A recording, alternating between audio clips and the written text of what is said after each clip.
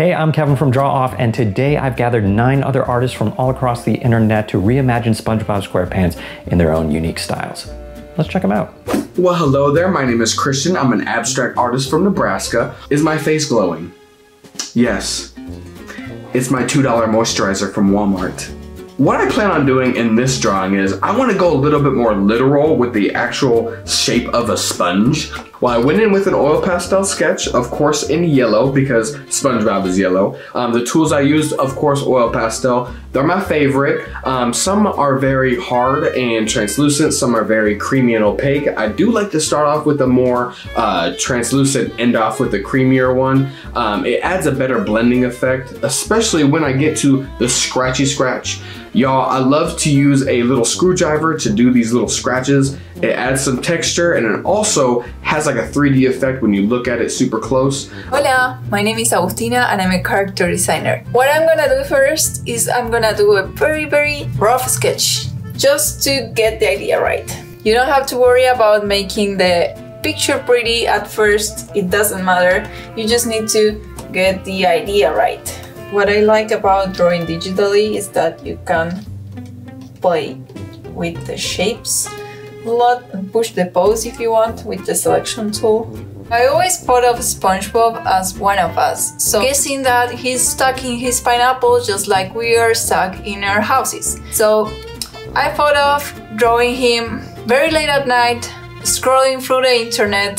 So once we have this very rough sketch, what I'm gonna do next is create a new layer and start working on top of this one. Probably if you eat a bag of chips, you will want something sweet after. So I'm gonna draw a couple snacks there. Hi, my name is Natalie Cherry. I am a watercolor and sketch artist from South Africa. I focus mainly on watercolors right now with a little bit of line work.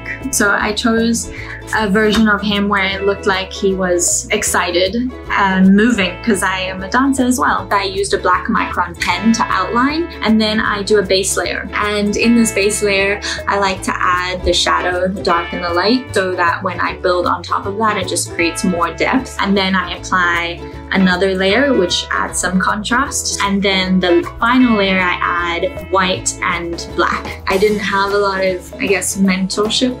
I watched a lot of YouTube, I watched a lot of Instagram videos, and I read a bunch. So the other thing that is quite fun is finding artists that are on a similar level to you on Instagram and seeing what they're doing and kind of trying it out yourself. Hi, I'm Kenny. I'm an illustrator from Laguna Beach, California, and today I'm going to be drawing SpongeBob. I always start on a toned canvas, so I just lay down a basic color and then I get sketching.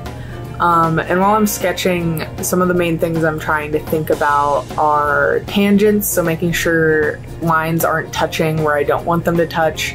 Most of my digital art, I use the crayon tool in Photoshop to give my art kind of like a fuzzy, like warm, childlike feeling to it. Something that really inspires me about SpongeBob in my own art actually is how all the characters are like flat color. They're, you know, just smooth looking, and then the backgrounds are these beautiful, like whimsical paintings that have a lot of texture and you can see all the brush strokes in them.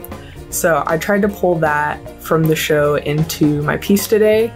Hi there everybody, my name is Mikayla Moore. I live in Virginia Beach, Virginia. I am a character artist. Today, in this reimagining, I am drawing SpongeBob wearing street fashion. So I went ahead and I whipped up a thumbnail. I enjoy starting off with thumbnails simply because it just allows me to get out all of my ideas and let me choose the best one to go with. So what I want to make sure I get in are some very interesting shapes and make some good use of the negative space and the positive space. The more contrasting shapes you have, the more interesting your design is. Now that I'm done with this, it is time to go on to my favorite part, coloring and shading. Hey everyone, my name is Jasmine and I'm the founder of Get Caked LA, a pancake artist based in Los Angeles, California. Today we're going to be reimagining SpongeBob as pancake art. Personally, I'm really excited for this opportunity. I feel like as soon as they emailed me, I knew I was ready for this. It's like I've been waiting for this my entire life. What I usually do is I always start in the middle of their face and then I create the outline afterwards and work my way out. Some of the challenges that I experienced while making this pancake were the hands. I'm really bad with making hands, even cartoon hands for some reason. Hi, my name is Clarissa Ruiz. I'm a visual artist in Costa Mesa, California, and I specialize in painting and drawing. To start, I do a rough drawing in pencil just to get everything laid out. Once that's done, then I erase most of it so that I can see it and work from it. Next, I did the background, so I did a wash of blue ink and then I added some bikini bottom flowers. Once that was all dry, then I focused on SpongeBob. I took my watercolors and gave him some color, and then I let that dry for a little while. After, I took my pen and added some definition and texture to the drawing portion of it. I made a few mistakes just by smearing the watercolor, but that happens. And if I were to do it again, I would probably just erase more of the lines at the beginning. Okay, so for my version of SpongeBob, I'm going to be drawing digitally on my trusty Wacom Cintiq in Adobe Photoshop.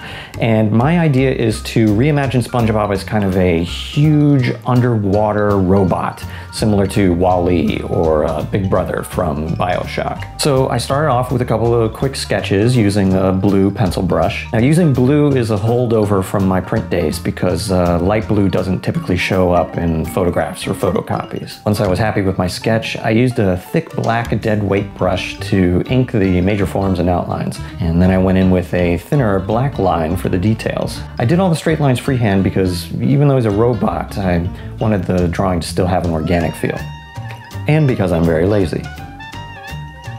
For the colors, I stuck to SpongeBob's original color scheme, but I desaturated everything to give it a more real-world look. I used his eyes as these two big dramatic light sources, and I adjusted the background and the shadows to match. Finally added some texture and some details and a little bit of color correction in order to sell the whole underwater scene. Okay, hey, I'm Sammy June. This is my dad, Doc. Hi. And he is kind of an amazing inventor, has been my whole life, and he just like whipped this thing out for me, made of, what's it made of? ABS sheet.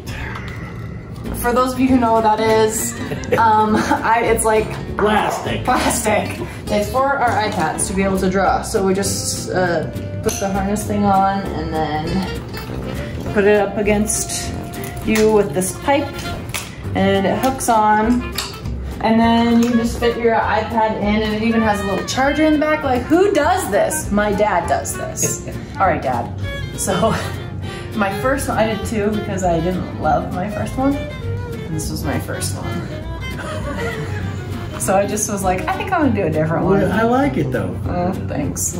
So my second one, I used the same face from this one and I just brought it over and I did a different shaped sponge. And then I decided to give him my style because he usually wears a bow tie, and so I gave him a bolo tie.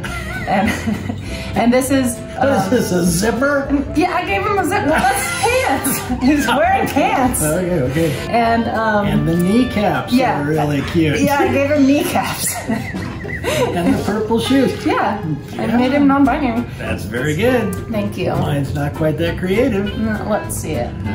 Okay. Are you kidding? That's amazing. But it's not creative. Oh my gosh.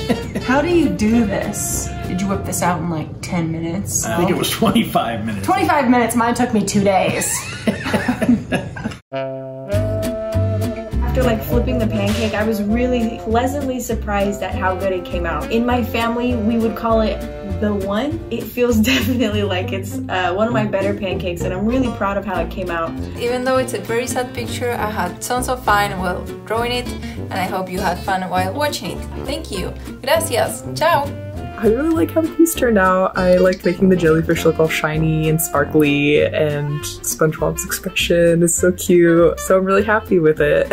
I did have a lot of fun doing this because SpongeBob is just quite a vibrant, happy little thing. And it was fun to paint something that lives underwater because it goes with watercolor very much. I really love how this came out. He's got his Gary themed backpack, he's got his jellyfishing gear, Krabby Patty pin on his tie, Krusty Krab hat, jellyfish on his pants. There's a lot going on. Even his watch is like patchwork themed because it's pink and green. I like the final piece. It's definitely still recognizably SpongeBob, but it has my style in it, so I'm pretty pleased with it.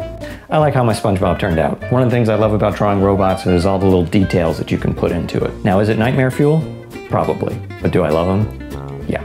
I think I did pretty well, especially kind of in the face area. The nose was also a little bit challenging, but overall, I love how it turned out. I think it looks pretty cool. I love the colors and also the scratchy scratches. Yeah, I think that's it.